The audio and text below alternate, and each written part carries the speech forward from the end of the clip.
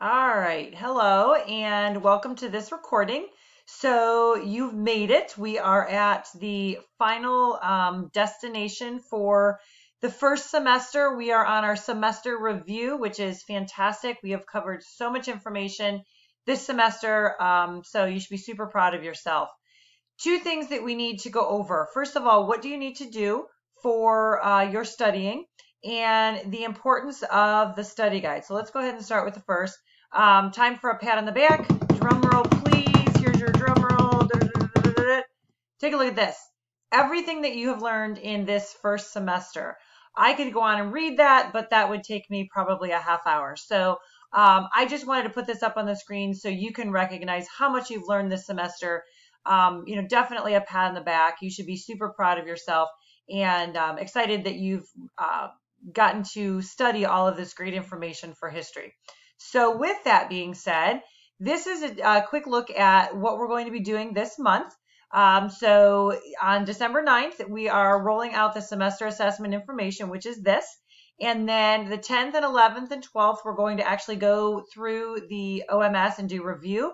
You can take a look on your own at that. There's 9.01, 9.02, 9.03 is a your choice activity, and then 9.04 is the actual test.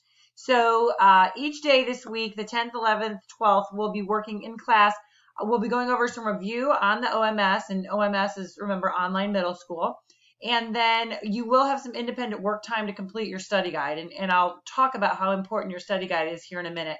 And then on Friday, the 13th, you will have independent work time. There will be no class session, but you will be expected to work on your own.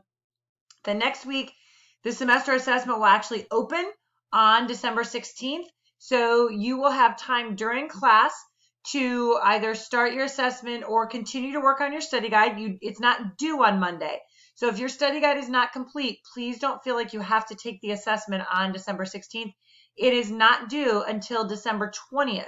So basically you have 2 full weeks to study for this semester assessment, and it's a big one. It's worth 345 points. So I would expect that you take at least a week, if not 2 weeks, to complete your study guide. And we will just have class time next week to work on that. There won't be any additional lessons being taught.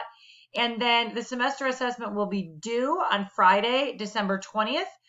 If it's not done by 11:30 a.m., then zeros will be put in. The zeros will not stand. If you complete your assessment after that, your grade will still be whatever points you get. But I wanted to be able to put those zeros in on December 20th. So before you leave for break, if you don't have your assessment done, you'll see what that will do to your grade if you don't finish it. And then if you look down here on the bottom, the actual semester test closes on January 10th at 5 p.m. So technically, you have 2 weeks to do your study guide. It's due on December 20th, but really the assignment will not close until January 10th. So you actually have a full month to complete this assessment. So if you don't get it done by the 20th, it's okay. Work over break on your study guide. Really look for the information, and then you can complete your assessment when you return from break. Just make sure that it is finished by January 10th at 5 p.m. After that, you will no longer be able to access the assessment. Okay. So like I said, when we review on our OMS, this is on your plan already. If you take a look, 9.01 is a review over units 1, 2, 3, and 4. And then 9.02 is a review over units 5, 6, and 7. On the final assessment, you will not have anything on this last unit that we did, the economics government mini unit. There will not be anything about that specific unit on your final assessment. Okay, so when we review in class on Tuesday and Wednesday, this is what we will be going over, these 2 things in your OMS, and then you'll have independent time to work on your study guide. Now, where do you find the answers for your study guide?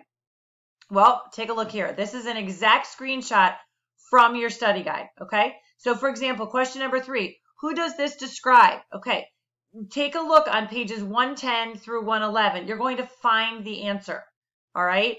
Number 4, what movement stressed the wisdom of the classics, the dignity of people, and human potential?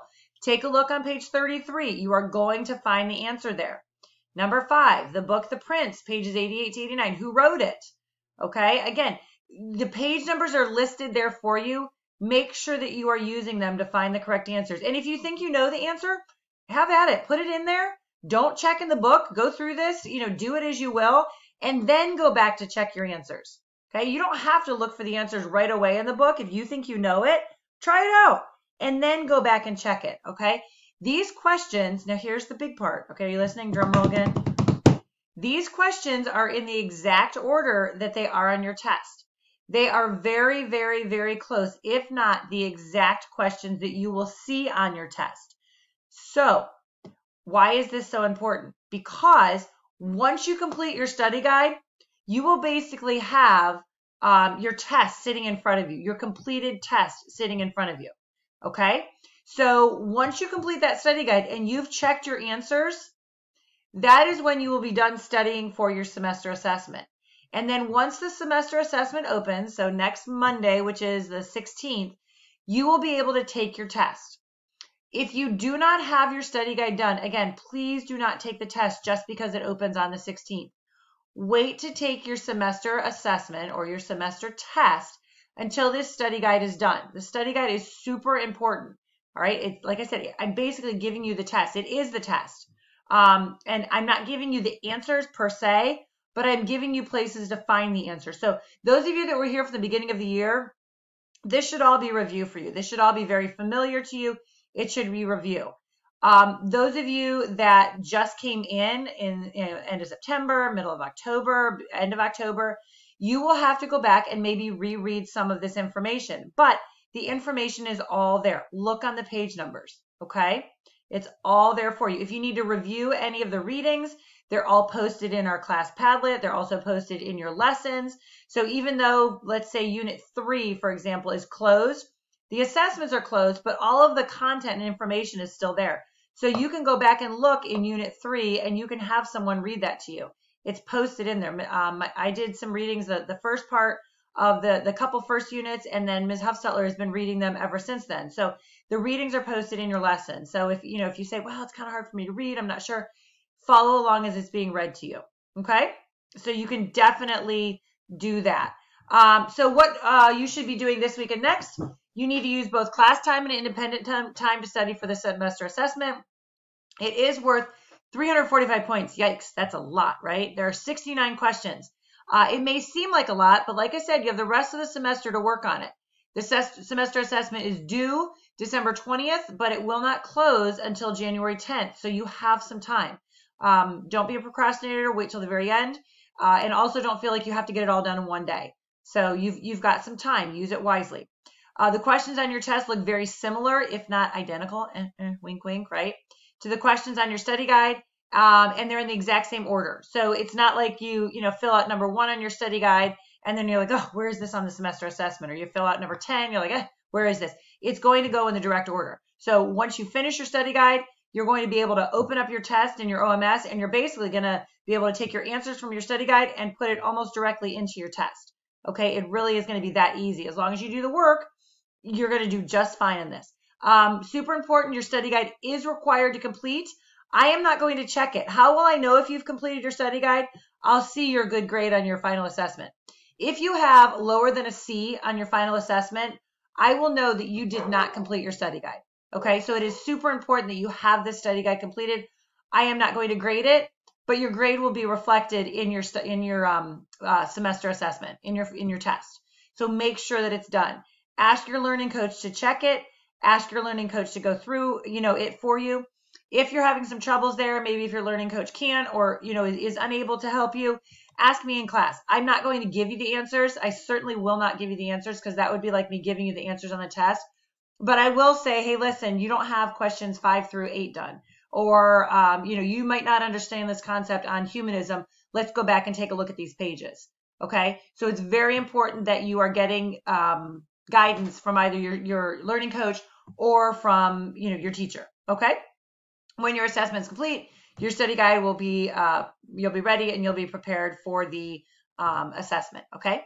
Again, what I will and will not help you with, the questions in the study guide are the test questions. Therefore, I will not give you the answers. I will, however, help you to understand the concept. So again, you don't understand Reformation. All right, let's go back and take a look at this unit. What was that, 2 or 3, or I can't remember. Let's go back and take a look at this unit and let's see if I can help you to understand it. Okay. So please come to class prepared to ask your questions or just to listen for review. We will review the first week, December 9th through 12th.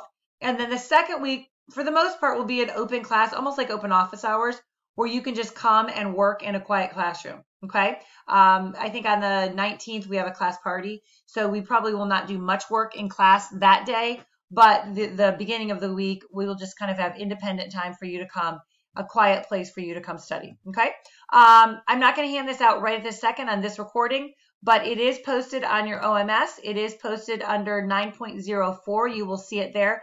I will also have it posted in your lesson plan. I will have it posted on our Padlet. It will be posted within the lesson. It will be sent out during class. There's going to be a zillion places you can find this study guide. So there'll be no excuses. Hey, Mrs. Edgar, where do I get this study guide? You will find it. I will have it posted pretty much everywhere. Okay. I will have a Word document if you want to just open up on your computer, type in the answers. There's a PDF document. Sometimes it doesn't print off very well if it's in Word. So feel free to use the PDF document, whatever you would prefer to do. Okay.